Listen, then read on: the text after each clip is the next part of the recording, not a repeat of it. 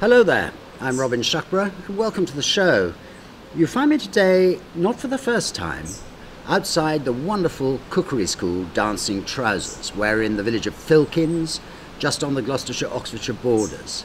Now, the last time I came here, Alexis Thompson, who runs the school, taught me how to make pesto, and I enjoyed it so much I thought it would be fun to come back. And now I'm hoping that we will do that on a pretty regular basis. So join me today while Alexis tries once again to turn me into a moderate cook. We're going to try a Spanish omelette. Come with me.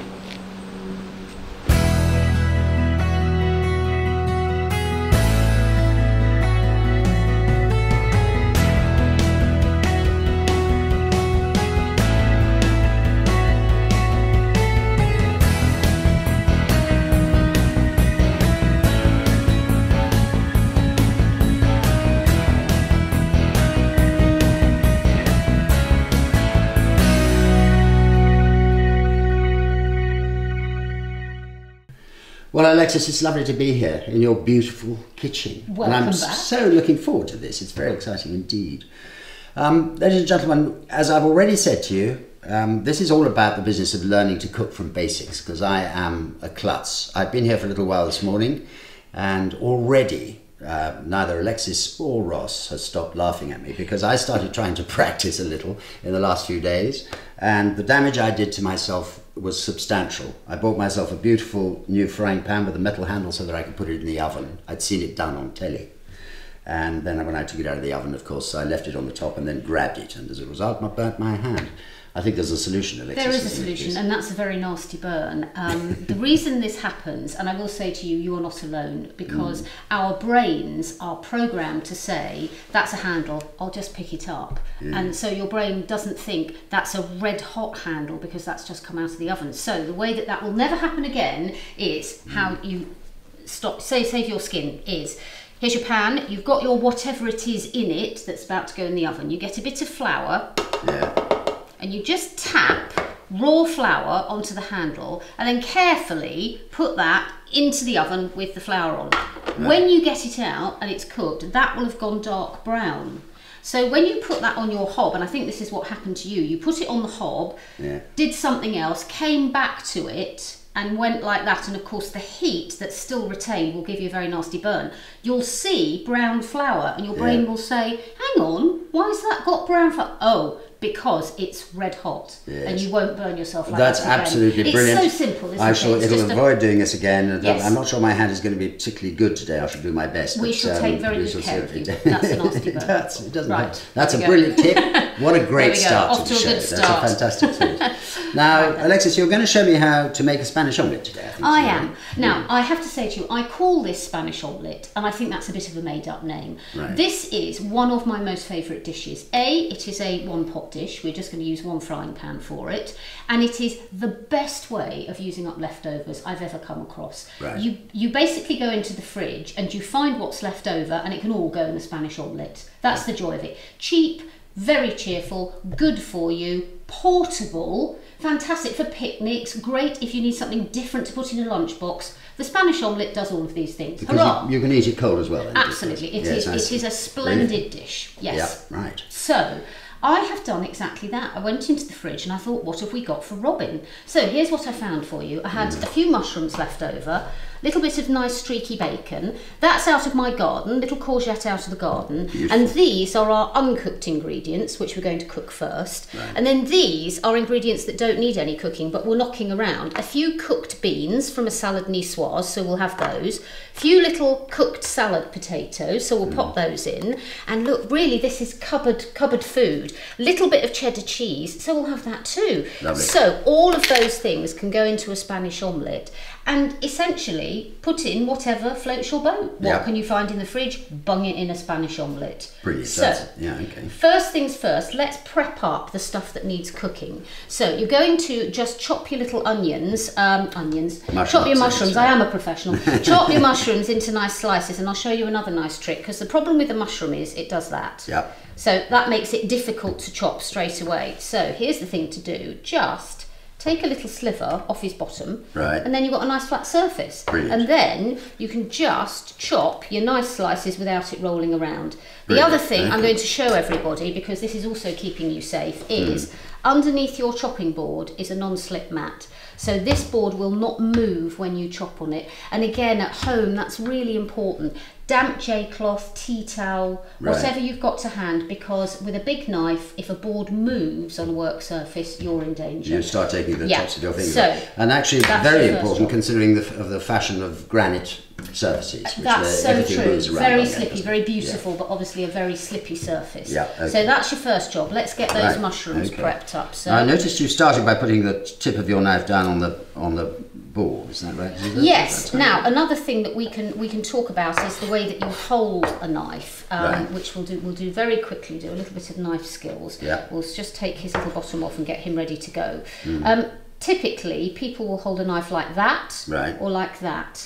Now, although it will work like that, you're much safer if you put your forefinger and thumb on the very back end of the blade. This is called the bolster, this part of the knife, and you're right up against the bolster, and then your fingers go around the handle, and you actually suddenly you're in much more control of that knife, because in the other methods it sort of flops around and the pressure is in the wrong place. But here, most of your work is going to be done by the back of the knife, so it means you're in exactly the right place to get the pressure right. Brilliant. And you already, I think you maybe have done this before, but you've got a lovely rocking motion, and that's exactly how you cut. The knife is never leaving the board. It's not making a terrible old racket, and you did exactly the right thing, and then you go through just like this and get those lovely slices. So whether that was instinct or training, you were spot on. So carry on. It comes from watching far too much television. Oh no, that's never a bad thing. But that's actually brilliant, because you're actually holding the blade too. I can see that exactly. makes a difference. Okay, so I love this idea of shaving that. Yes, shave his bottom. Yes, there you go. That works very well. Okay. And I have a terrible tendency to bang the board with. That's not good for your knives, is it? Well, it's not terrific for the knives. You don't have to. I sometimes think it's chefy showing off when you see professional chefs making a right old flamboyant, very flamboyant, lovely. Okay. Right. So there's our mushroom ready to rock and roll. Let's, with this courgette, you're going to take the top and the bottom off, and then I would say maybe we'll cut him down his length and just do nice little pieces, because I don't want a walloping great bit of courgette in a Spanish omelette. Right, so and down the length. Yeah, down the length. Lovely. And there you are. Again, you've created your nice flat surface, which is nice and safe. Is that sort of size we're talking about? Yeah, a little bit thicker than that. And I see that sneaky finger's gone back into position on top of them. You see. Don't worry, everybody does it. It's quite all right. Spotted. I shall do my best to become a good student. But, very good, very good. It's interesting, that thing of sticking one's finger out at things. It's a bit like a cup of tea, isn't it? Really? Yes, indeed. Right, so let's lose the top and the bottom, which are in there somewhere, aren't they? There we are. Yeah. Put those in our rubbish bowl. Now, this is a simple thing that makes cooking at home much easier. We've got a bowl for our rubbish. Yeah. Because when you cook at home, the tendency is every time you've got a bit of something to throw away, you leave where you are, you walk over to the bin, you throw it away, you come back, and there's if we got Ross to film you in real time, you'd be doing this and doing that and doing this and doing. Have a bowl on the table for the rubbish, and then it all goes in there, and then you stick that in the compost bin at the end. Much simpler. Absolutely brilliant. Because I'm a great believer in keeping the surroundings tidy, because that does make a big difference. It does make a big difference, and it's a very good practice to get into. Keep your surface nice and tidy. Okay. Now, your final thing is this lovely streaky bacon. I had a few bits left over, so I thought we'll have those for Robin's Spanish omelette.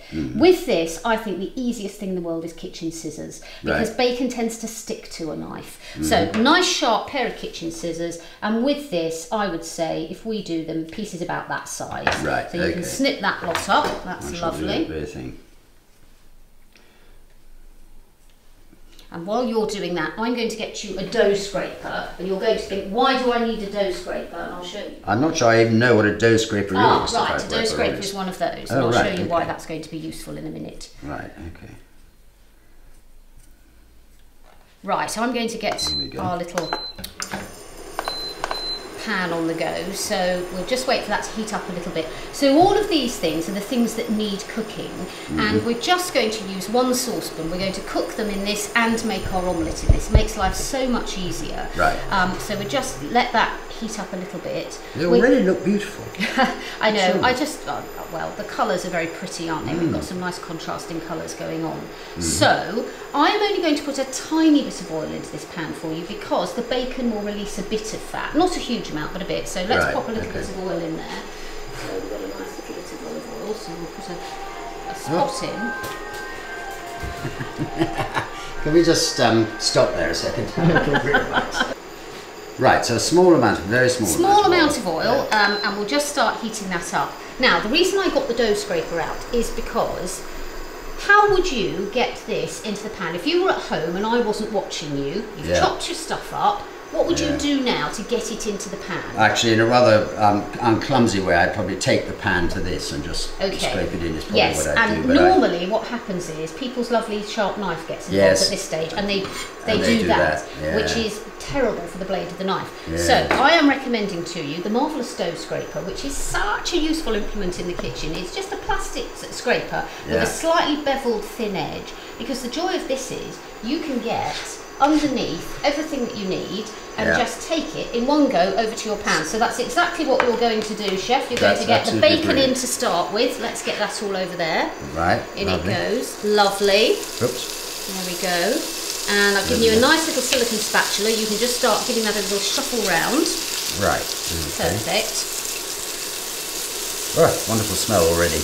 Now that is going to take slightly longer to cook than the rest of it, but what we're going to do is, because this is a nice speedy dish, we're kind of going to get everything in at the same time. Right. So that's underway, which means it's releasing a little bit more fat. Let's get those mushrooms in. Right. Because I know it might look like quite a lot at the moment, but they will disappear, as you know, they'll disappear to nothing. They do, they release a lot of moisture. Yes, so we'll get those in, and you can start giving those a nice little turn round with your spatula, and then we'll put the courgettes in last of all. Right, okay. Now, good practice, you should really be hanging on to that with it. That's it. So again, that will move around, and you just want to be safe always when you're cooking. Whenever there's heat involved, sharp things in heat, you just want to stay nice and safe. These are great tips. I don't want any more incidents. I don't want you to damage yourself. Not on my watch, anyway. On your watch, exactly. Right, let's get that in. Yeah, perfect. In they go. See, already, look at those colours. Don't they look pretty? They really do. It's absolutely beautiful. My courgettes were funny this year in the garden because they didn't do anything for ages. It's been such a funny summer for green vegetables. Yeah. And now, suddenly, at this stage, they're going mad, which is rather late, but it's okay. We forgive them. Well, it's rather lovely to have these tiny courgettes like that. I know, little baby courgettes, which you pay a fortune for in the shops. So, there we go. So what we're looking for is to crisp the bacon up and to get the mushrooms so that they've got a nice bit of browning going on and that they've released most of their moisture. Now you can see how much moisture is coming from the vegetables. Right. All that steam is telling you that's their water being released. And we want to try to get rid of as much of that as we can because it will make your omelette a bit soggy otherwise. Right. So a little bit more stirring, Chef. Let's keep that going. Lovely. And then once we've done that, we shall get on with the other prep of the ingredients that don't need the cooking. Yeah. Okay. So the next thing we've done a little bit of cooking. Yes.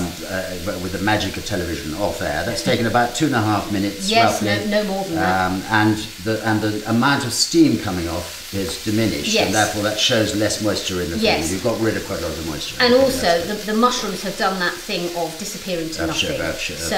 So we know that that's now had a nice bit of cooking, and actually that will continue to cook. There'll be enough heat still in the pan. It's quite a heavy bottom pan, but that will carry on doing a bit of cooking while you do the next part. Right. So now we move on to the ingredients that are already cooked that just need to be prepped for size. So tomatoes out of the garden as well, and I think with these, if I may demonstrate what we're going to do with one.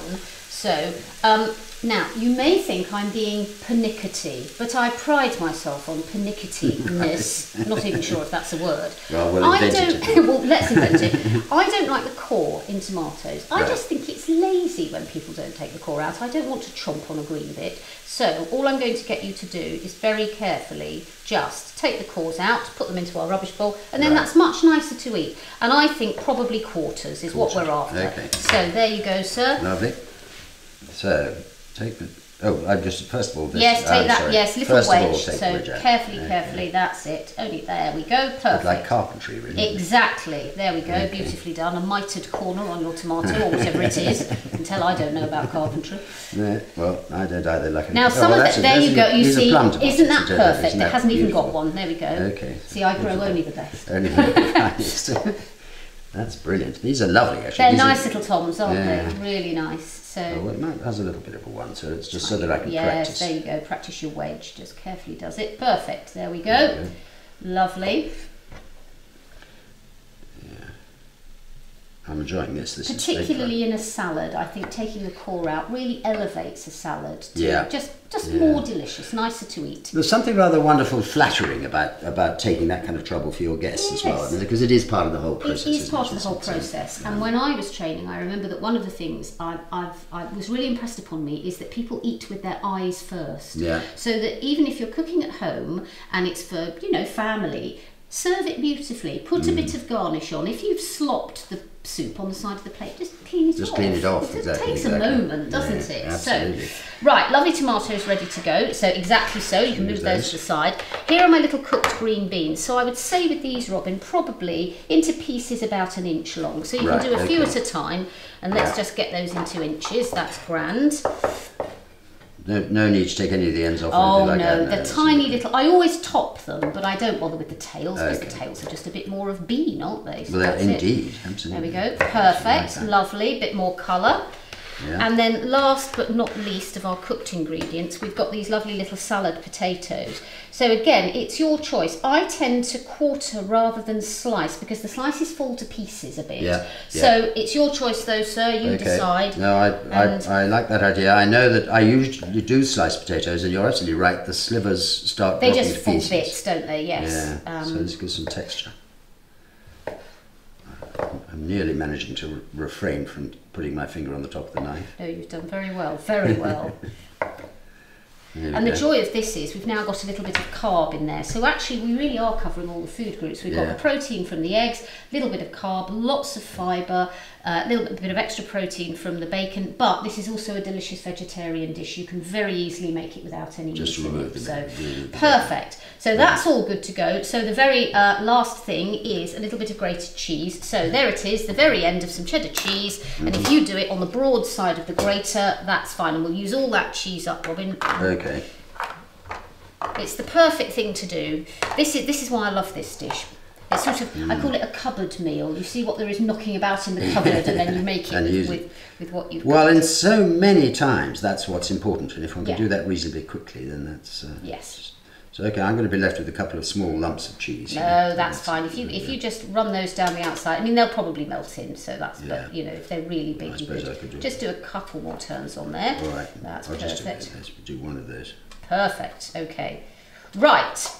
As they say, you can't make an omelette without breaking eggs. No, so here we go.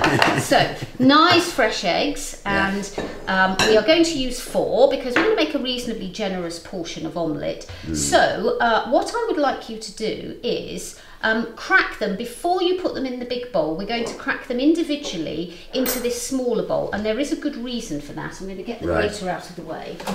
And the reason is, if you crack it and you get a bit of shell in, if you've put them all straight into this bowl, you're then chasing a tiny bit of shell round a really large quantity of eggs. Yeah. And also, if there's anything about these eggs we don't like, I can't imagine there would be, but if an egg had gone over, if you add it all to the main bowl, you've then ruined all of the eggs by cracking them straight into the big bowl. So if we do them one at a time, we're quality control checking as we go. That makes eminent sense. There we go. And I mean, I grew up at a time when collecting eggs from the hen hutch meant that sometimes you found one that might have been there for Goodness knows. Exactly, and many people have chickens. I used to have chickens, and they were a great delight to me, except they ate my garden. Well, and that's why I had to stop having them. But they are rather joyful creatures, and I will definitely have them again. So I'm making you a bit of space. Right. So there we go, sir. And there's your rubbish bowl, as we discussed earlier, nice and handy for the shells. So off we go. Now, whole egg. In my hopelessly amateurish kind of cooking I've done before, I used to use a table knife just to crack the egg with. Yes, I've seen quite a lot of people do that. I'm not mad on it because I think that cracks shell into the egg. Okay. So I just wrap it on the side of a thin rimmed bowl and then split it. Exactly. Just Perfect. like that. There we go. Look at that. So that's good. That one can go in the big bowl. Yeah, we're happy with that. Quality control check. Okay. And a small piece of shell. Right, is that a bit of shell? I think that's a bit of shell, isn't it? Oh, no, I think it's a little bit of cheese from your finger. I think we're all right. Okay. We're passing that one. There we go. Right. I ought to put a piece of shell in here just to demonstrate. Just to demonstrate. Really, but, you're being too good. You're being too effective. No, that's it. Four beauties. Right, in it goes. Lovely. Perfect. Now, I'm going to add to that half an eggshell full of water, just to thin it down a little bit. You never add milk to an omelette, you only add milk to a scrambled egg mixture. Oh, right. So I'm going to add just a little bit of water.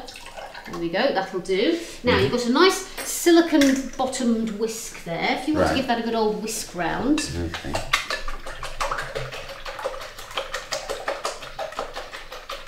Now this obviously mixes everything, but does it put a bit of air in there as well? Is that I suppose it does. I mean, we're not too worried about it being airy. That looks good. Now, as ever, we need to season. So I have got for you nice cracked black pepper and sea salt, so a nice pinch of both of those. And in there, I've given you a mixture of marjoram and oregano, just for a little bit of herbiness. Lovely. If you had some fresh herbs kicking around, a little bit of parsley would be lovely. But dried herbs on this occasion, absolutely fine. And as I say, it is a cupboard dish, so we have that in the cupboard. Okay, brilliant. So season away, sir. So a pinch of salt. Now, I seem to remember that the last time I was in this kitchen, you told me that there's a difference between my normal pinch and a proper pinch. Well, indeed. So I'm supposed to use 3 fingers? That's it, yes. So like yes, maybe not quite as much because it's not a huge quantity. That's good. Yeah, go with that. Sort of thing. Lovely. In it goes. Perfect. Right. And then just as much pepper as you like. Just a little bit of pepper for piquancy. Lovely. Very nice. And then however much of the mixed herbs you would like. Well, I'd like to use all of that. Good, so would I. Right? Stick it in. Okay. Great. Lovely stuff. Brilliant. Right, another whisk round. Right. Right. So, and now into that we're going to put everything else. So if you would like to gently, with your dough scraper, you can lob in your vegetables and your beans and your tomatoes. Oh no, sorry, into the egg mixture. I'm sorry. No, it's quite all right. Do you know what? It wouldn't have mattered if you put them in there. This is my method, but do you know what? It would have been fine. Doesn't matter at all. Okay, but this is interesting. So it actually gets into coating of egg and all that kind of thing. Coats it really thoroughly. Right, this got in next. There we go. I love the idea of these. Oh look, I've just quite all right. A bit of extra seasoning. There we go. It's fine. We don't worry about anything at Dancing Trousers. You see, nothing. That's why our logo is a little splat. Because what's the worst thing that could happen? You drop it on the floor. We'll make another one. We'll do it right now, with these, because they are a little bit bigger, I'm going to make you just chop those up a bit because they may not melt in the time that we need. Okay. Perfect. Look at that lovely finger. Look at that. He's got it. Beautiful. Yeah. Right. Lovely.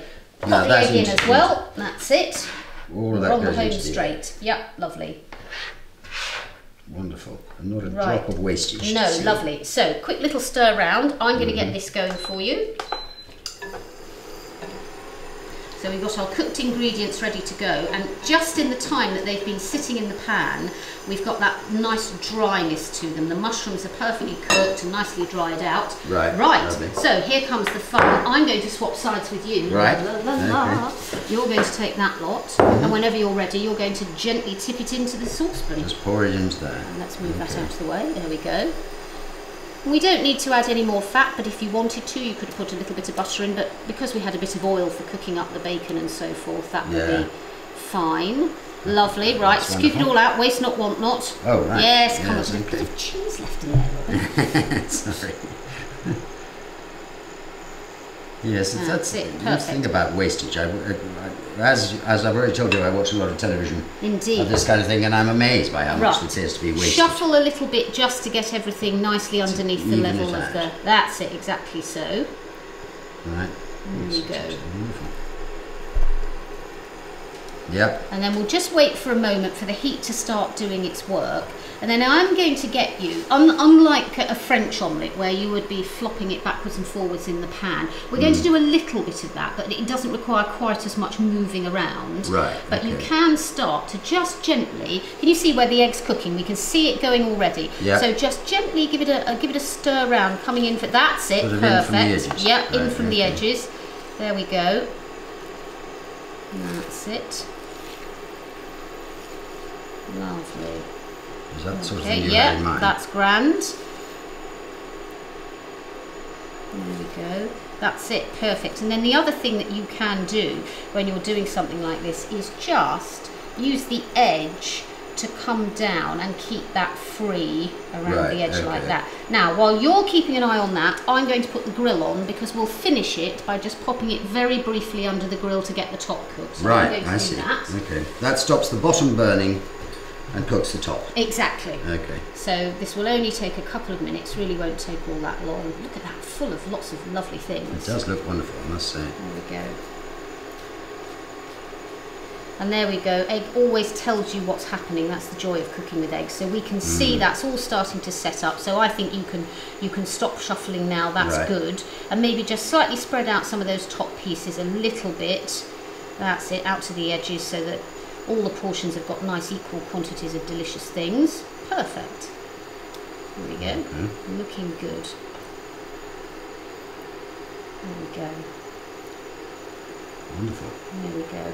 So I would say that's probably a minute more on the hob, and then we will just, by which time that grill will be ready to go, and then we'll pop it under there. Perfect. So that's had a couple of minutes. I think that's had enough time cooking from underneath, Robin. So what we're going to do now is just quickly put it under a hot grill, but really just for a moment. So off you go, sir. That's it. Steady as you go. Under there, just yes, under there. And we'll just keep a nice eye on it because egg cooks very quickly. The other quality that egg has, which can sometimes catch you out in the kitchen, is even when you've turned the heat off, the egg goes on cooking. Right. So scrambled eggs is a typical example. People have it beautifully soft and fluffy. They turn the heat out, they turn around to make a piece of toast, and it's bullets by the time they turn back. So my rule with scrambled eggs is always turn it off about half a minute before it's reached the consistency you want.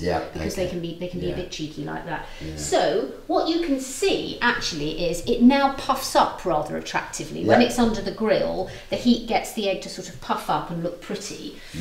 So really that won't be long at all.